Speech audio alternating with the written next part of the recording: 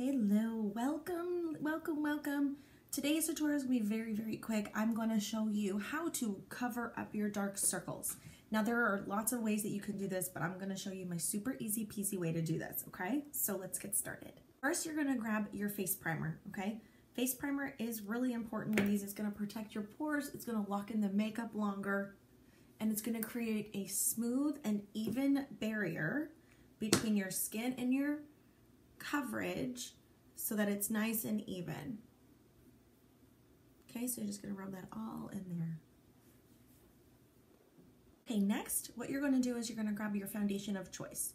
Ladies, foundation is going to go on before your concealer, okay? If you want to cover up dark circles, you really need to make sure that you put your foundation on first, okay? If you choose not to wear foundation, that's totally okay. You don't have to, and then you can proceed to the next step, okay? So grab your foundation shade. I'm going to use my foundation stick in Organza, and I'm just kind of drawing it on. Then I'm going to take my brush here, and I'm just going to, in circular motions, spread it. And I am going to put it up in my eye area where the dark circles are, because it's going to take away half the effort when I go to cover this up with the concealer. Super easy. Okay, so once that's done, once you've got your foundation on, you're gonna grab your setting powder, okay?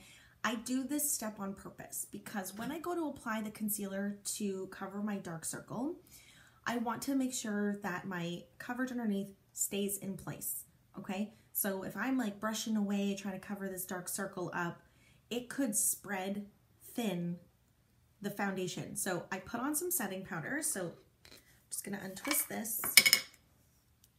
Okay, just grab a poof brush and then go all over your face. Okay, this is a really great setting powder because it's going to blur the fine lines, it's going to absorb excess oils, and it's going to lock your coverage and makeup in place.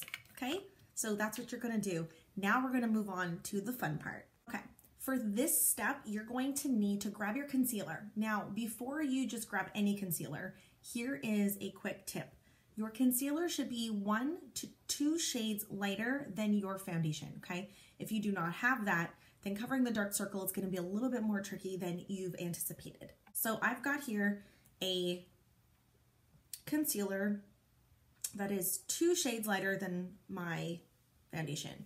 So what I'm going to do is, you see how I have a dark, you see them right here. It's my face does not hide that I'm a sleepless mother. So I'm going to start with the inner corner, and I'm just going to pull down kind of into like a triangle shape, okay? Now I start with the inner corner because the inner corner tends to be the darkest part of the area, so you want to have more coverage going there, okay? Now the reason why I've done it in a triangle is that what it's going to do when I start spreading the color, it's going to take away the appearance of the dark circle, and it's going to draw attention to my eyes, okay? You want to draw that attention. So you're just going to take your brush and you're just going to go over like this, okay? Okay, so once you've spread evenly your concealer, what you're going to do now is you're going to grab a setting spray. I like to use setting spray. It's just my thing. And you're going to grab a blending bud. I got these little tiny ones. You can get them from the dollar store. And I spray it, okay? Now, I like to use a setting spray on this part so that it's going to lock in the color without fear of it like wearing thin, okay? So I'm just going to dab on the area. And you don't want to swipe. You want to dab, okay? Because if you swipe, what's going to happen is you're gonna wear the color thin, and then that dark circle is gonna really come through, and then all of that work was for nothing. So you wanna dab, okay? And this part could take a little bit of time, but you'll get used to it once you've locked in a routine, okay? So just keep doing that.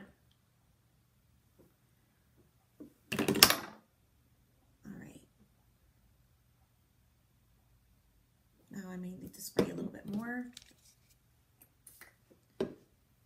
Now you could do this step after you've applied your eyeshadow. Many people do. I like to apply my coverage first. I'm weirdo like that, but you probably should do it the alternate way so that you're not mucking up this work when you put eyeshadow on and then you have all that foliage or loose powder that could come out. Okay? All right, you're at the final step of this, okay? The final step is to grab your setting powder again, grab a brush, and then you're gonna dab on to that area. Even though you've used setting spray to pat in the concealer, you wanna top it off with the setting powder, because as you notice, look how it really like smooths out that eye area. It absorbs the oils, it fills in all the extra lines, and it leaves it looking nice and smooth. So you definitely wanna do that, okay? Just lightly tap all around. And voila, now you can continue your makeup routine, or maybe you finish your makeup routine, but now you know how to do this super easy and effectively.